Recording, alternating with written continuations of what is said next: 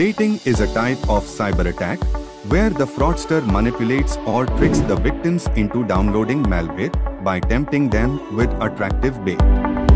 The bait can be physical media like USB, pen drive, CD, etc. that is compromised or infected with malware, or through free movie downloads that are actually malware in disguise. Additionally, the fraudster may label these physical media devices with some popular company logos, etc. to make it look authentic. Major threats of baiting: malware attacks, data breach, identity theft, misuse of personal identifiable information (PII), financial theft, hacking.